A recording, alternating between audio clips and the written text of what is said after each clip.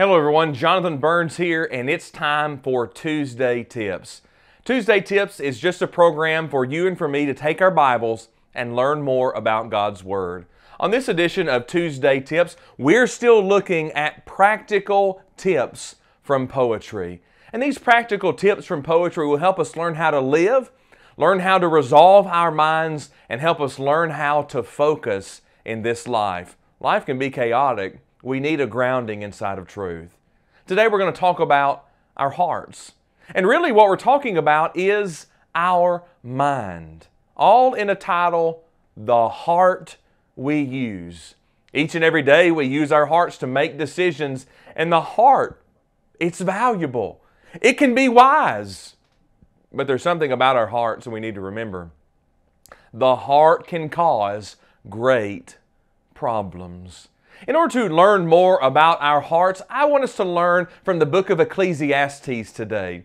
And I want us to look at this man who wrote, and he says, I was searching for happiness. I was searching for satisfaction. And he says throughout this book, I've searched in every facet of life, yet I could not find any without God. We'll see more about that in just a moment. But when it comes to the heart, you and I need to recognize that the heart, it might speak falsely. Ecclesiastes 2:1, I said in my heart, come now, I will test you with mirth, therefore enjoy pleasure, but surely this also was vanity. Chapter 2 opens up talking about self-indulgence. In other words, looking out in life for all the things that are going to make me happy. I call this Burger King living. Burger King in the United States used to run a slogan entitled, Have it your way. In other words, you come to our restaurant, you order it how you want, and that's how you're going to get it. Have it your way. And many times in life, we try to have it our way. I think this will make me happy. It doesn't. Oh, this will make me happy. It doesn't. Surely this will make me happy. It doesn't. It might speak falsely. And this writer, by the way, he says, I've searched everywhere for everything, and I haven't found anything that makes me happy. Come now, let's go for pleasure. It might speak falsely. Not only can the heart lead us in the wrong direction, speak falsely, the heart might be altered. Ecclesiastes 7:7, surely oppression destroys a wise man's reason, and a bribe debases the heart.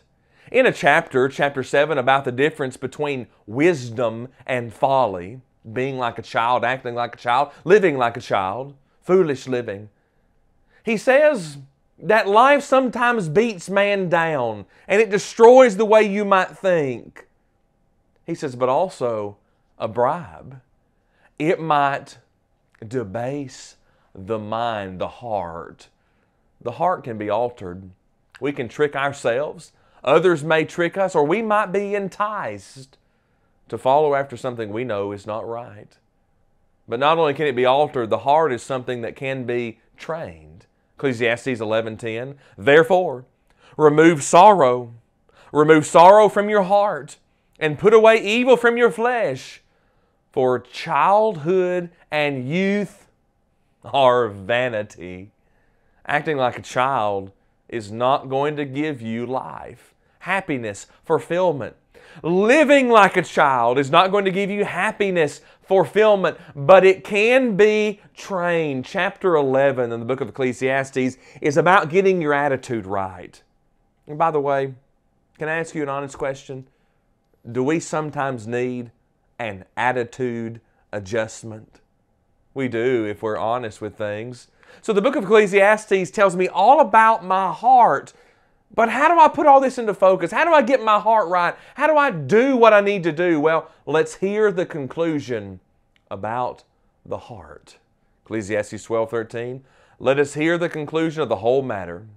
Fear God and keep His commandments, for this is man's all. The best thing we can do, the best advice we can give, is get your heart right. Follow God. Hear the conclusion of everything. Keep His commandments and respect Him as you should. Because the heart the heart can cause great problems. Don't let your heart that you use each and every day drive you away. Maybe you'd like to learn more about your heart. If you're in the area of Asia, maybe think about going to Singapore. And while you travel to Singapore, go and find the folks at the Jurong Church of Christ. Search them out on Facebook. There you can find their information about where their location is, their website, and everything they do. Search out the Jurong Church of Christ and learn more about how your heart can be trained. For now, I'm Jonathan Burns. Thanks for joining me on Tuesday Tips. Practical tips from poetry.